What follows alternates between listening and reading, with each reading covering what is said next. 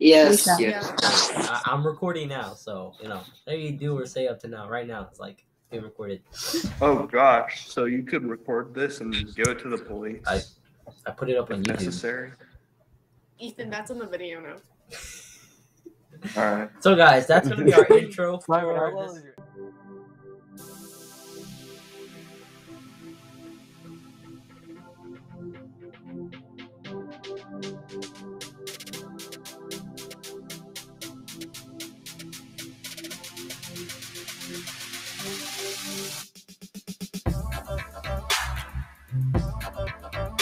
Okay, 2 Thessalonians, chapter 2. Before we start, I will pray for us. I haven't prayed in a while. I usually ask everyone. I usually ask other people, but I'll pray for us today, or tonight, I should say. If y'all bow your heads with me. Miss it. Right. Dear Heavenly Father, Lord, we come for you tonight and just dive into your word of 2 Thessalonians chapter 2, Father. We know that what's here written by Paul was inspired by you and your words and the Holy Spirit moving through him. We pray that we can absorb most of its teaching within the words and the scripture, and that it retains in our hearts, and that you bless each one of us. It's in Jesus' name I pray. Amen. So Simon, I just looked it up, and I think camels are clean animals. They got cloven hooves, and they eat of the field. So does anybody want to read the chapter? I'll read. What do you want me to read to? The whole chapter. Okay. Yeah, I'll read all Actually, of it. no. Read to verse 12. Read to verse 12. Okay. Now, concerning the coming of our Lord Jesus Christ and our being gathered together to him, we ask you, brothers, not to be quickly shaken in mind or alarmed either by a spirit or a spoken word, or a letter seeming to be from us, to the effect that the day of the Lord has come. Let no one deceive you in any way, for that day will not come, unless the rebellion comes first and the man of lawlessness is revealed, the son of destruction, who opposes and exalts himself against every so-called God or object of worship, so that he takes his seat in the temple of God, proclaiming himself to be God. Do not remember that when I was still with you, I told you these things. Do you not remember that when I was still with you, I told you these things? And you know what is restraining him now, so that he may be revealed in his time? For the mystery of lawlessness is already at work. Only he who now restrains it will do so until he is out of the way. And then the lawless one will be revealed, whom the Lord Jesus will kill with the breath of his mouth and bring to nothing by the appearance of his coming. The coming of the lawless one is by the activity of Satan, with all power and false signs and wonders, and with all wicked deception for those who are perishing because they refuse to love the truth and so be saved. Therefore God sends them a strong delusion so that they may believe what's false, in order that all may be condemned who did not believe the truth but had pleasure in unrighteousness. Thank you. We'll read 13 through 17 when we get to that. But I want to start off with chapter 2, 1 through 12. But so any first thoughts on that? That's like a brief summary of Revelation before Revelation was even written. Yeah, that happens a lot in Paul's writings. Mason? I mean, Lawless One, depicted as the beast, killed by the breath of Lord Jesus. The coming of the Lawless One is by the activity of Satan, with all power and false signs and wonders, as in the false prophet that exalts the beast. Just that stuff. People who refuse to believe. Lived in unrighteous acts, which pretty much is what the sign. They'll gain the sign and continue living as they were, rather than following God. Okay. Yeah, there's a lot of ties with Revelation. Yeah. That's what you mean. Excuse me. So, if it's tied with Revelation, and he's telling the Thessalonians, obviously he's going to tell the same message per se to each church that he, like I said last week, has either he built or was involved with, or helped built with someone else. He obviously wants to tell all these churches what's to come. So last week we were saying how we were getting the message, but the overall message, the theme of it per se. But last week he was talking to them, saying, y'all guys are doing good. Y'all are overcoming the trials through y'all's faithfulness and endurance, and that is pleasing to God.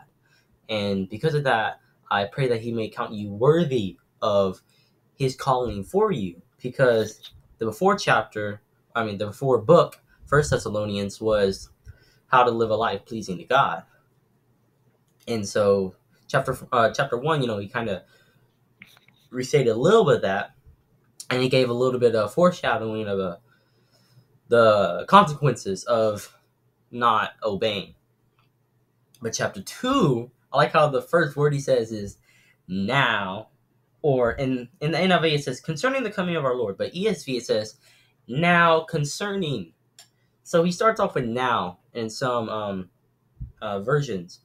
So to think about, like, he goes from a general topic of saying good job, don't do this, to more specific of what happens when you don't do it. So now he says, so he says, according to the grace of our God and Lord Jesus Christ.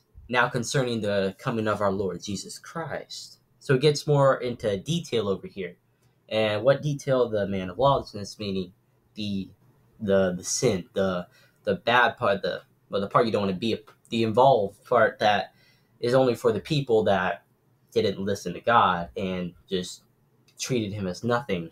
And what happens when you take that route at the very end for the people who will be there for the end of times, right?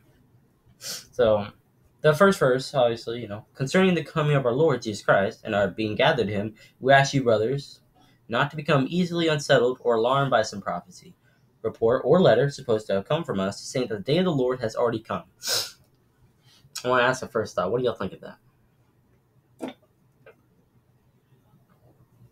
So isn't it just kind of saying that you shouldn't get confused over any slight thing that might go against what your original belief is?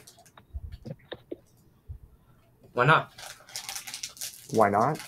Why is he telling them not to be alarmed when Jesus comes back? Or alarmed of anything saying that Jesus is coming back? Well, because aren't they supposed to technically be doing the right thing as best to their ability and kind of beyond that? So they shouldn't really be scared of it. And they would pretty much know when Jesus is coming. They wouldn't have to be really told ahead of time, because not even the prophets or the apostles knew the exact time that Jesus was coming. So they wouldn't necessarily just say, hey, Jesus is coming back now. Yeah. Anyone else? I mean, in its context, it sounds like this verse is saying, if someone says that the end times are here, or that they're coming, the only way that we will truly know if that's even like an accurate theory is if and it says afterwards, if let's see, the rebellion has come first and the man of lawlessness is revealed. In other words, there will be exact signs that will make that theory even possible. But even then, don't be deceived. Be careful. Yeah. Those were my first thoughts too. Don't be distracted or don't be led astray by what other people say, right? But if you think about it, we're reading this from their context, but we're thinking about it in our context, right? But if you think about it in their context, it's still like 1st, 2nd century of AD, and if that's so, Jesus hasn't been gone that long, right? So, and Paul was there, and he's saying, because he says a little later on, don't you remember that when I was with you, used to tell you these things in verse 5. So Paul was telling them already about these kind of things. the reason why he's saying this, I think, is because Jesus died only like a while back. For him to say, Jesus will come again. The timing is we won't know when he's coming back, but he will come back. And then some people say, "Oh, the time is near. It's about to happen." They think, "Oh, okay, great. He died. He's coming back. We're gonna go," because they already had their faith, right? To me, I'm thinking, well, why would Paul saying, "Don't be alarmed about all this"? Why would that alarm them, right? Because if they believe in Jesus, and then all of a sudden, like like what, a decade, some decades pass, and then Paul's like, "Okay, he's coming back." Wouldn't that be like, "Yes, he's coming back. Okay, easy. It's not even that long. Let's go. I'm ready to be with him. I'm ready to play with him." But he's like, "No, don't be alarmed." Why? Because people are saying he's coming back. Now, Paul's saying later though, he's not coming back until something happens with the man of lawlessness. Yes, he will come back, but he's saying he's already thinking ahead. No, not in this era, not in this time. He's not coming back now. Don't be led astray. Now it makes sense. Don't be led astray that he's coming back now, because he's not. Because Paul knows, because God's talking to him. Paul knows that Jesus isn't coming now. He may not know exact time, but he has a feeling. He knows because something has to happen. Things have to happen before Jesus comes back. And he's saying, don't be alarmed. Don't be tricked by what people say, by what people write, even if it looks like it comes from us, that the time is nigh. It's right at the hand, about to happen soon. But in our case, yes, it could happen at any time. Isn't? Well, while you were talking about it, I was thinking they also might partly be alarmed because all of this stuff is occurring. The situation they would be in and how most people assume the last days will be is there's going to be a lot of violence. There's going to be like all the earthquakes and stuff happening, like it says in Revelation. So if they're thinking this stuff is occurring, some people are going to get freaked out. Most people will get freaked out because of the situation they'll be in. And Revelation hasn't really been. I don't think it's been written yet. So like they don't know the things that we know about what Revelation says. Yeah. Was that?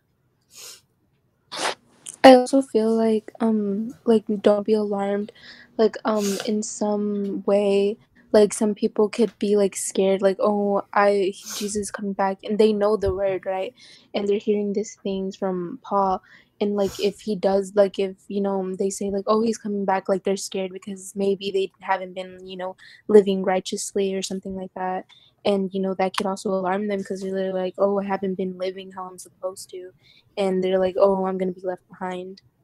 We can all raise our hands and be guilty of that. Doesn't? Yeah.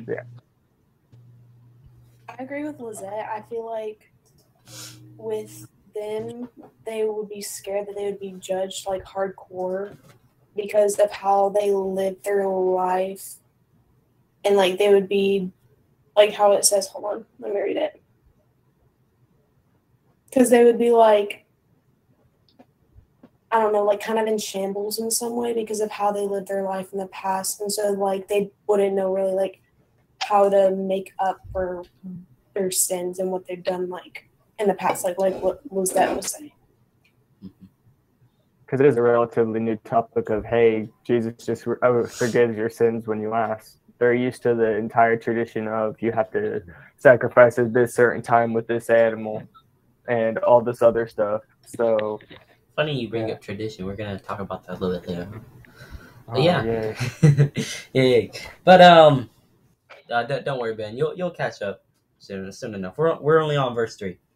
Verse 3. So he says verse 3 of chapter 2. Yeah, chapter 2. Yeah. So okay. He says, don't let anyone deceive you in any way, as we said. Don't let anyone deceive you. Don't be led astray. For that day will not come. You see, that day will not come until the rebellion occurs and the man of lawlessness is revealed. And he tells how some requirements for it to be revealed a little bit later on. And he says, the man doomed to destruction.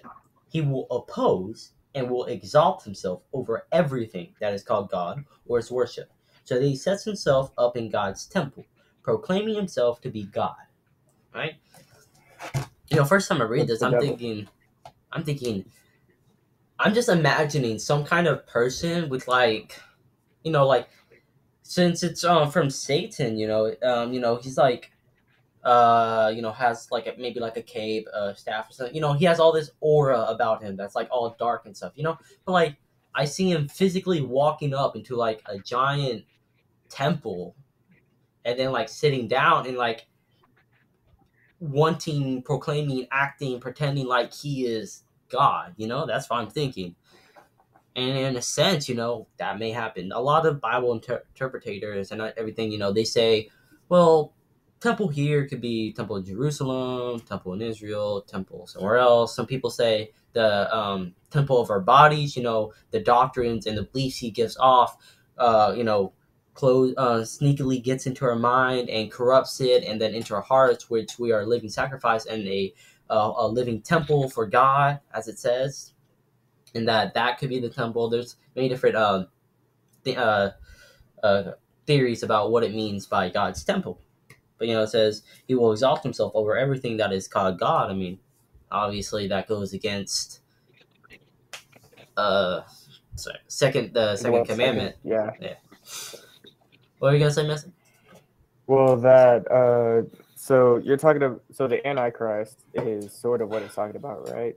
Yeah, The that's Antichrist another name slash for the it. devil. So in this context, if you think about it, it might be the temple of your body as well as the actual temple, so that Mm-hmm. because his goal is to bring as many people to hell as possible with him.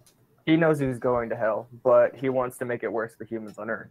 So he's ruining our mental state and our belief in God and the way our society works so that we go with him.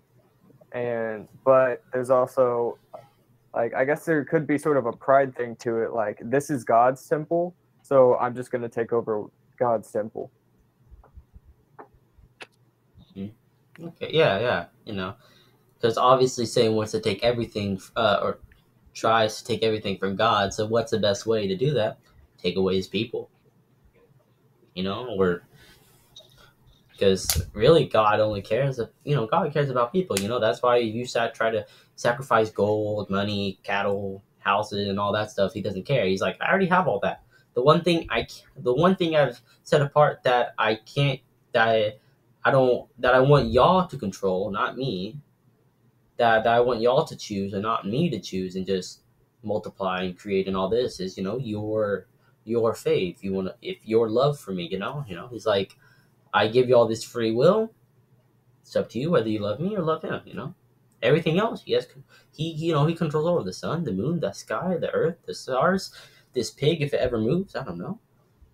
But anyway, verse 5, he says, don't you remember that when I was with you, I used to tell you these things, right? We were talking about that before.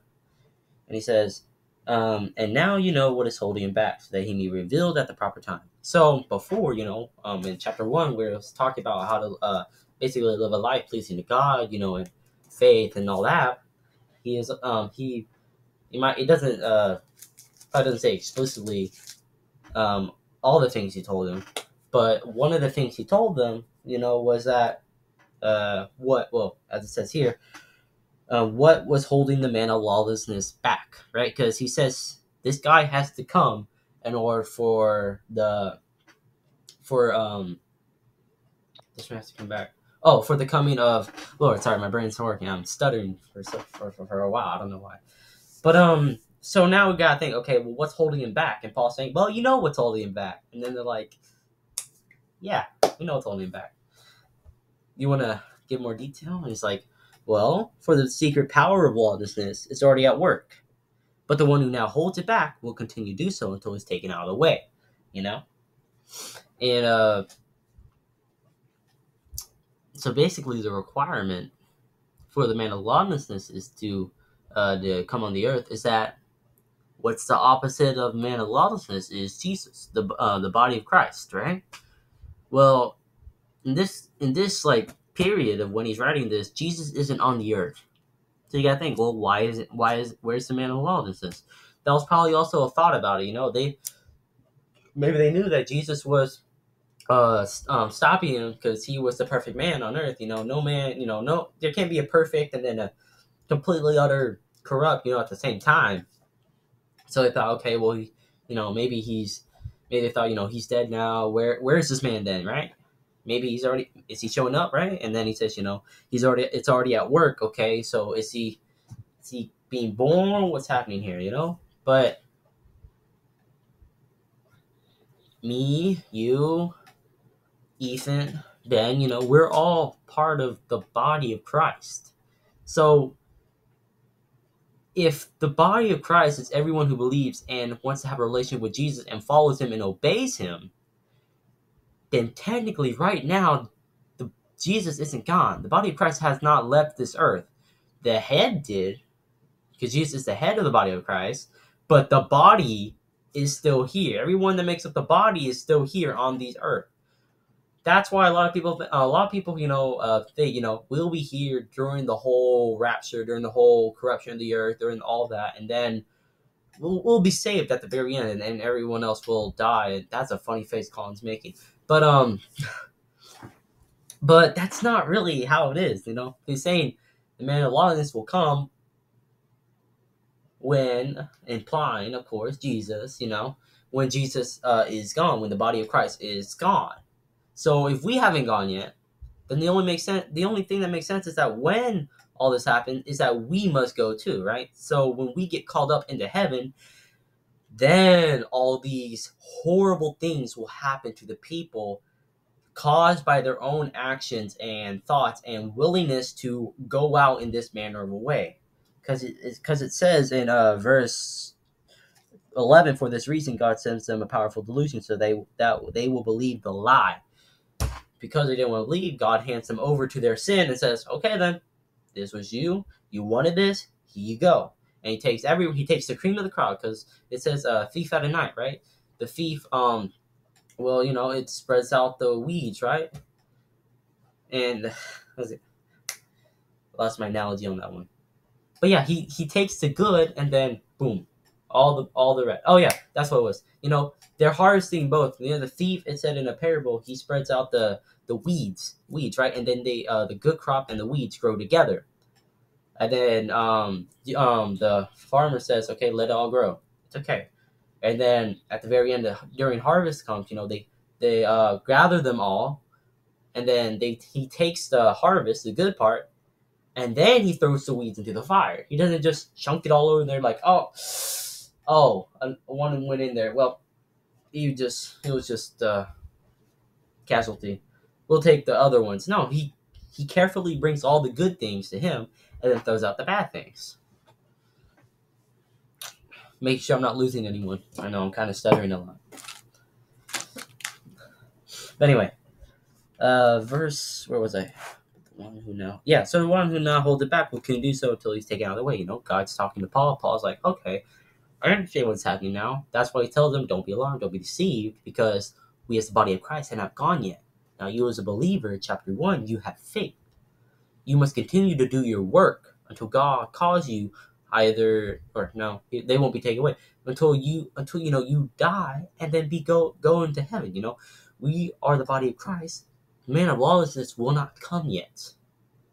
We will not see the man of lawlessness. No matter what anyone says, we will not, because when he comes, we will be gone, whether dead or taken away.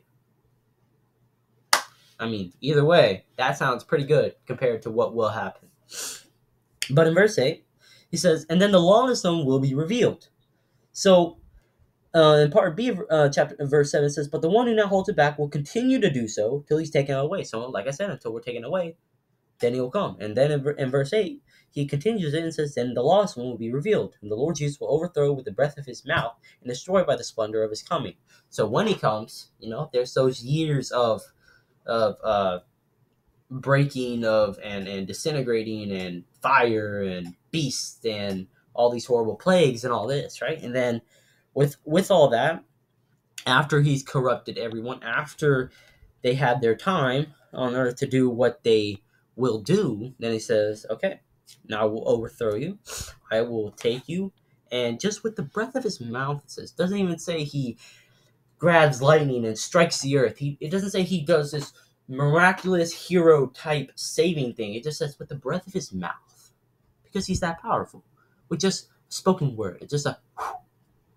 Just like that, he destroyed the splendor of his coming. He destroyed this magnificent person who was to sit in the temple of God and go, I am God. And he's like, bow before me, all who want to live that perfect life. And they think, oh yeah, this must be nice, you know? But you think about it like this, that sin, yeah, you may live an easier life, but that won't lead to a better life. I mean, they don't understand that concept. And when everyone who wants to do that does that, you know, they get those sixes on their either palms or foreheads, and then Jesus, with just a breath, destroys that marvelous show that he's trying to put on. And it goes in verse 9, the coming of the lawless one will be in accordance with the work of Satan, displayed in all kinds of counterfeit miracles, signs, and wonders. So now it confirms that this lawless one, for the people who didn't already put two and two together, is by the works of Satan. Because he's trying to get the people away from God as far as he can. That's why he puts the guilt, the shame, the regret, because he wants to know there is a border still there. He wants you to think that, and that there is no common ground between y'all, and say, nope, you done too much. God will not forgive you. Let me show you an alternative life. I can grant y'all some good things if you want. But in verse 10 it says, and in every sort of evil that deceives those who are perishing, they perish because they refuse to love the truth and so be saved. So with that he puts in that you will never be loved by God, then he says, well, love me. And he blinds them so they can't see the truth. And so they perish slowly but surely. Remember that analogy I gave you on, I forgot what church of Revelation, but the frog in the boiling water, you put in at once, it will jump out. But then you put in cold water, put the frog in, and slowly turn up the heat. With the fog blinding its eyes, and the temperature getting adjusted to its skin, hardening the heart, you know. Then you don't realizing what happened. And all of a sudden, you're gone. Life sucked out. Corpse. That's it. And then boom, where are you? Eternal life. Hey, you got eternal life. Not the life you wished for, but in hell. Burning with gnashing of teeth, it says. So, for this reason, God sends them a powerful delusion so they will believe the lie, you know. They chose to fate themselves, but he's selling this to the Thessalonians because he's saying these things will happen. And obviously in our time, we can see that at work, you know. We can see all the kind of evils that's in the world. But at their time, yes, there are idol worshippers, right? And there are people, you know, who will flat out, you know, be like Satanists and, you know, just flat out deny God and just be like, I don't know how to explain this, but like back then, you know, it's a completely different world, you know. There were people who gathered, you know, for church who wanted to be with God, and then there were some people who just, they didn't even do it like today, you know, people do it subtly, you know, they try to like, oh yeah, God's cool, and then they don't mean it. Now these people just flat out, you know, proclaimed and projected that kind of I don't want to be with God, you know, and they just, it's out of the, I'm getting off on a tangent. I know it happens now, but you know, it's more subtle. No, what I mean, Simon, is like that would probably be better than what people do nowadays, because you at least do what people were thinking. Yeah, and that's why it's easier to work with people who do that than people who are lukewarm, like the people nowadays. Laodicea of Revelation. Now remember the church. Anyway, and it says, and so that all will be condemned who will not believe the truth by delighting in wickedness. So like I was saying, they're talking to Thessalonians because he's saying, I don't want this to happen to you. You're my brother in Christ. You're my sisters in Christ. I don't want to see this happen to my own, I can't say flesh and blood, but it feels like flesh and blood, because being with Christ and being in him, you know, it's even stronger than like a sibling, or stronger than just a mother, you know. It's stronger than that. The bond is greater. And he's saying, I don't want to see that happen in you, because I'm involved with you, you know. I love y'all guys, you know. Please don't believe the lie. And he says, and so that will be condemned who have not believed. I know y'all have believed, but do not backslide. and foreshadowing to the church of Ephesus. Don't backslide, and don't stop believing the truth. Don't start delighting in the wickedness. Because he explained already what will happen because of that. And even though the man of lawlessness has not come, it says before in verse 7, for the secret power of lawlessness is already at work. The man hasn't come, but the spirit's already here. It's already tempting many people. And he's saying, don't fall into that. And definitely don't get tempted by it. Don't even think about it. He's trying to say, don't even just give even a moment to it, because a moment's all it needs to grasp you and pull you to its side.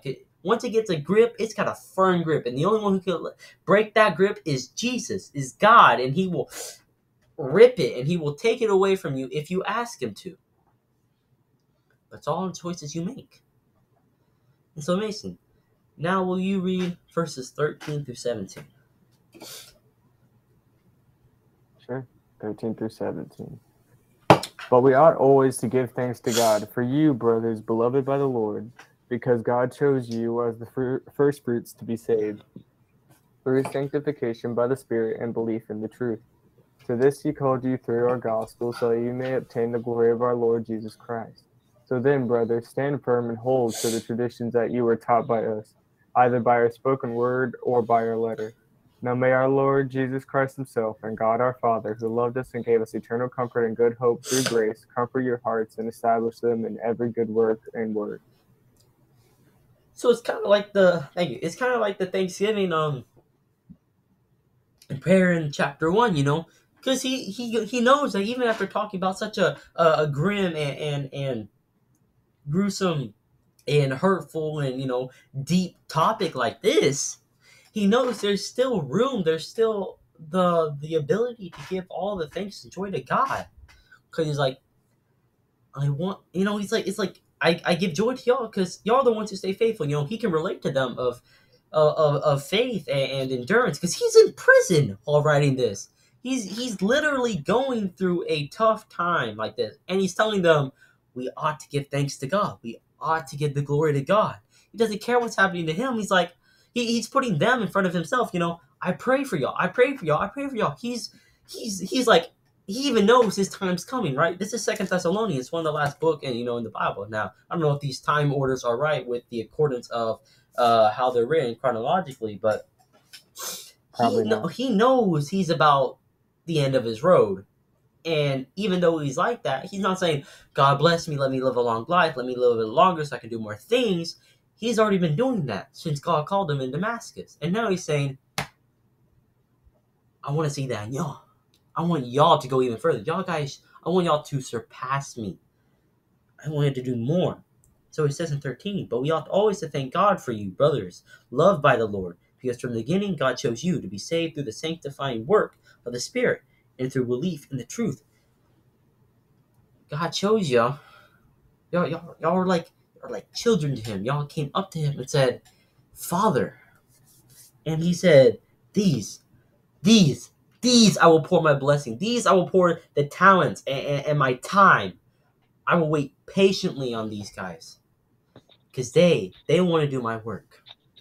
It's just like a think of it like you're a little bit like what, 6, 7 something, going to like a grandfather. You're going to like grandfather. You're like, hi granddad or something. Like they hug you. They take you in. Like, hey, how you doing? It's that bond right there. But it's even stronger with God, If our parents, or if we become parents, if we know how to give good gifts to our children, how much more will God give good gifts to us? It's that kind of a ratio, if we're this good, God's this good. Infinitely better. Infinitely better. Yes, I will never live up to that. But he called you to this. So he called you to this, to our gospel, that you might share in the glory of our Lord Jesus Christ. So then, brothers, stand firm and hold to the teachings we passed on you, whether by word of mouth or by letter of the tradition. Now, in ESV, it has the word tradition in there. I just added of the tradition because I know it's in there in ESV. And I'll talk about that because Mason, I did say we were going to mention that. But he's saying this. He's called you to this, to our gospel, because the Lord has many different callings and many different paths for many different people, right? But the main objective through all those callings is that He puts you in a place. He puts you in a situation. He puts you where He wants you to. He puts you where He wants you to be, so that you can share the gospel. The ultimate goal is that you can share the gospel with whom you're around. It's not just if you're, let's say you go out to be a football player. He's not putting you just to be a football player. He's putting you where you walk with Him. He gave you the ability. He gave you that talent, and now He's saying, okay, now let's say you reach pro foot, that pro league. Now, hey, you got teammates. Why don't you talk to them about Jesus? The ultimate goal there is that you spread the gospel in the place that God has put you in. And He says, so then, brothers, stand firm, even where you are. Yes, NFL, yeah, that place. Even though you might be in a tough spot, and He's like, I can relate to that. And He says, because I'm in prison, of course. Well, not me, but Paul. And He says, stand firm and hold to the teachings we passed on to you. Because, it says the mystery of lawlessness, the secret power of it is already at work. So obviously, the body of Christ is the one that's going to be trying to break down the most. So He's saying, stand firm. And He says, hold on to the teachings we passed to you, whether by word or mouth or by letter. And it says tradition in ESV, because tradition doesn't mean something done because of, that's what we did before and before and before. So we kind of just do it because that's what we've always done. No, tradition means the belief, the doctrines, as it says here, the teachings instructed to people orally or with speech, because God gave so many laws to Moses by speaking to him. He didn't say go in. He didn't say. Well, I mean, He did write the tablets, but I said, all this is saying that it's not just some bland tradition you do over and over again because you have to. It's because we're teaching you, we're instructing you to do this. Because God has instructed us to tell you how He wants it to be done. He's saying this because speaking is a powerful thing. With speaking now, yes, actions speak louder than words. But what did I say one time a while back? A foolish man speaks because he has to say something. A wise man speaks because he has something to say. Words can do powerful things, especially in God's case, where He can just breathe in His mouth and destroy by the splendor of His coming. He can destroy this grand opening of the lawless man. All He has to do is just breathe. Dang. Listen. So, tradition, the internet says, is a doctrine not explicit in the Bible, but held to derive from the oral teachings of Jesus and the apostles, which goes along with what it says, because it said you were taught by us either by a spoken word or by our letter. So it's whatever they gained from their understanding of being with Jesus and reading the Bible to pretty much give it to the public. So the stuff they wrote down in their letters to, in this case, the Thessalonians, would be part of the tradition or doctrine that was given to them by letter. Yeah, exactly. Anyone else have any quick thoughts on that? So basically, tradition is just I do. peer pressure I got a from dead people. little quote from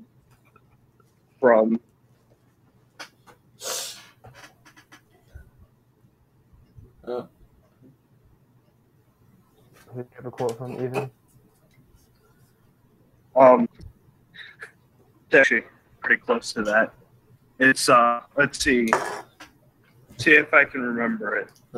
It's basically talking about like what traditions are, and it's like the dead faith of the living, as in you just do it just cause, or it's the living faith of the dead. In other words, traditions passed down from the people who knew Christ and walked with Him and received their traditions from Him, stuff like that.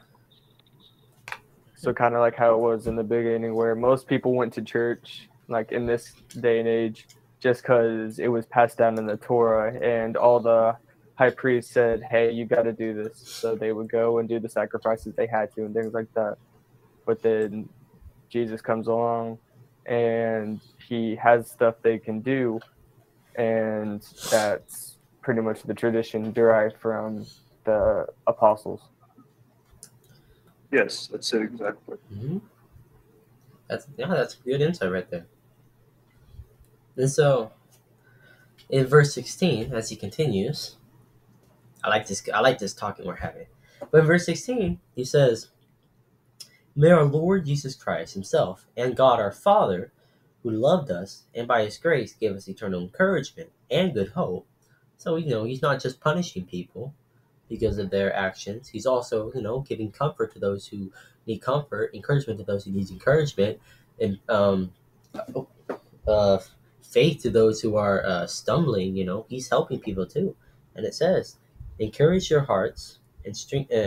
He encouraged your hearts and strengthen you in every good deed and work. Because in chapter 1, it says, "With this in mind, we constantly pray for you that our God may count you worthy of his calling, and that by his power he may fulfill every good purpose of yours and every act prompted by your faith." And so he's saying this, may he do these things out of faith, for he loved you, and that by his grace, which is eternal. And so So he's I think about is, am I standing firm? Am I truly giving it all? Because it's not just some small talk we're having. There's actually consequences to things that you do, and there are rewards and punishments to things you do and say, and all of this has a meaning. There's purpose in your life. It depends on how you live your life. So you got to think. Am I doing the work that God has called me to do? Am I doing what I should be doing where he has put me? Or am I just, like most people, ignore it and then go and take part in this lawlessness without thinking about it consciously, and just, like, oh, I'm not straying from God. I don't go to church, but I'm not straying from God. But deep down, you could care less. You gotta think, are you standing firm? What were you gonna say, Mason? Oh, 1 second. Let me remember it. What was I going to say? Oh, so pretty much the reward system is what I was thinking whenever you read it, because it's you do something good, God's going to bless you. You do something bad, you'll get a punishment, which should be the basic way the world works in general. But it isn't. So God saying this probably is better than what most people can hope for. So if they do something good and continue to follow Jesus and the teachings he has, they gain comfort and hope in the fact that Jesus is going to come back. Jesus is going to help them, and the comfort is Jesus is with me, because that's what is taught, is that Jesus is with us in our hearts at all times and helps us through all the challenges we face. Now, don't mislead anyone there.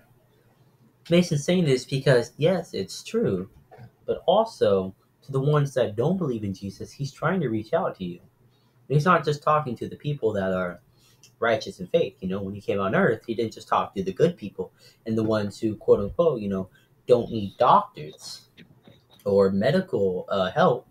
He's talking to the people who do need that replenishing, that restoration, that need of someone to help them. He's going to those people who are broken. So yes, he helps those who were once. Now, Mason, we got to remember our origin. We were once broken. We were sinners, and we still are. And like I said last week, the goal isn't to sin more. Goal isn't to sin to be sinless. It's to sin less. And while we understand that there are some people out there who haven't accepted Jesus or really even thought about it, kind of like this, And so this is specifics. What happens and what it's going to be like when, as the body of Christ, gets removed. And there are some people who will be there, not taken out of the world when we do. Or not we, but as the body of Christ does. Now we actually might, it's been around 2,000 years. It could come at any time. It might come a year, it might come 10 years, it might come 3 seconds. You never know. 1, 2, 3. Oh, they come 3 seconds. But yeah. And so it says, may our Lord Jesus Christ himself and our God, Father, our Father, who loved us and by his grace gave us eternal encouragement and good hope, encourage your hearts and strengthen you in every good deed and word. So first, the man of lawlessness. And because he gives them specifications of that, he says, stand firm. Because while this man of lawlessness will not happen in your time, the spirit, the temptations of Satan, the acts of wickedness, the people, people who just who delight in that kind of wickedness, they are here right now. So he says, don't forget that, and go even further, go even deeper where God wants you to be. I mean, anyone have any more comments before we end? No.